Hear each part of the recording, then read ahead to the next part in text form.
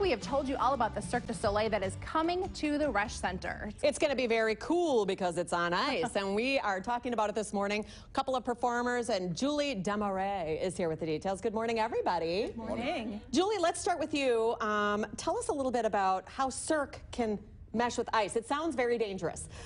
Well, first, safety is always our main priority. So everything that we explore or create comes with safety, and that's always the first guidelines we have in anything we create. Crystal is our 42nd creation at Cirque Du Soleil and first time ever on ice. We really wanted to bring two worlds together, acrobatics and ice skating in different forms, either figure skating and solo or pairs, synchro and extreme skating, come together into this very unique creation where you see lots of things that we've never done before. I even saw like a guy with a hockey stick going, doing some jumps and things like that. Are you bringing in all sorts of skating no matter what? Exactly. Yeah. So we do have, we have 43 artists on stage.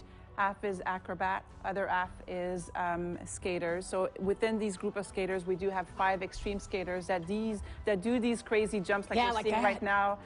So imagine an outdoor skate park where you have these inline skaters, but bring it to ice. Yeah. Well, we are lucky enough to have 2 performers here.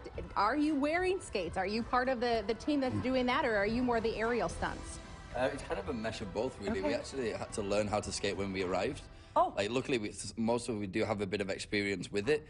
But, yeah, we actually have to do both in the show, but not nowhere near to the extent of the actual professionals. But, yeah, we're mostly just the acrobats. But it's also really different for us, too, because we had to fashion, like, a shoe that allows us to run on the ice, which has what they call crampons in the bottom of them. Okay. Which are, yeah, they're not fun to catch sometimes, hence the slight battle wound on the arm. But, but yeah, but the 2 world colliding was a really unique process.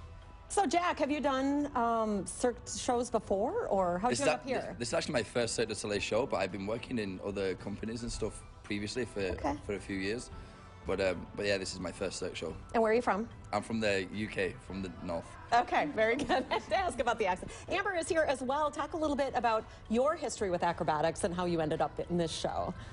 So I started as an acrobat in sports acrobatics and used to compete. And then when I was about 15, I got contacted by Cirque, and I joined Cirque when I was 15. Oh my gosh. So 2011, I started. Okay, so where are you from? I'm from Belgium, from Antwerp. Oh wow, we've got 2 international performers here. All right, well, you know, you guys were going to show us a little bit about, is this what you would do to like practice before you go out on the ice? Talk a little bit about what you're going to show us. Well, because we're quite limited with the height of the studio. I know, we're not going to pan up. But this would be like a general warm-up for us, to warm up like for the first number. The first number is quite acrobatic heavy, so this is something we would do just to kind of get ourselves going and get the joints moving. Yeah. Oh, all right, well, let's see it. Step aside. We're going to step aside, yeah.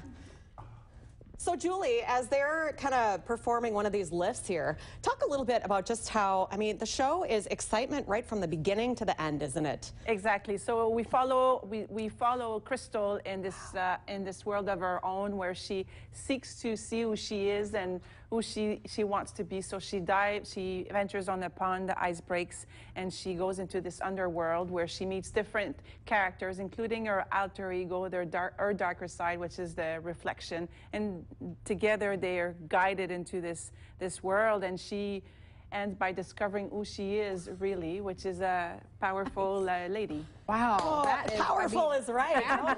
No wonder they were recruiting you at so early. That is amazing. How much do you guys practice, Amber? We pretty much train every day. It is every day. Okay. And do you train as much on the ice as you do like on the floor, or? Usually trainings are just on the floor. Okay. Because the skaters are usually on the ice. Oh, sure. Makes sense. And Jack, is this show good for all ages? Definitely, definitely. We actually have a huge, like, a lot of positive feedback from the families and stuff like that, because the show is really easy to follow. And I keep saying it every interview that I do, but it's kind of like half Frozen, half Alice in Wonderland. Yeah. And it's narrated actually throughout the whole show in English and everything, so for the kids to understand and to follow it along, it's super easy.